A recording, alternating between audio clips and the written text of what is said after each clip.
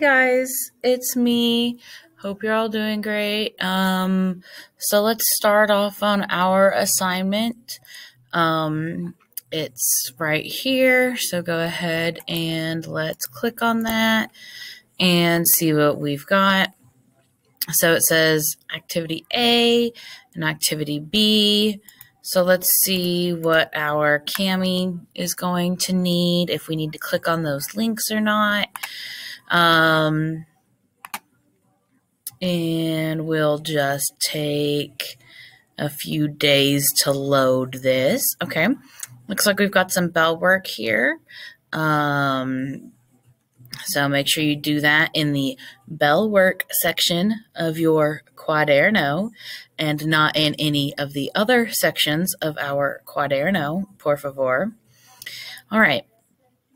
So it says for A, it says for column A, columna A, write out what each picture represents in English, and then write out column B in Espanol, and then you're going to match them up.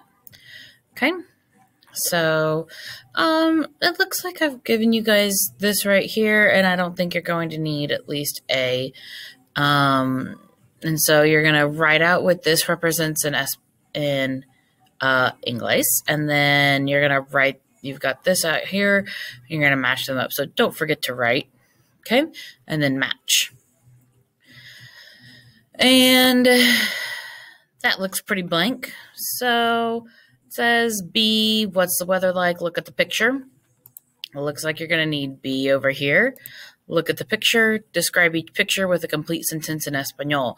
So a complete sentence means you're going to need capitalization and punctuation. All right? So make sure that happens.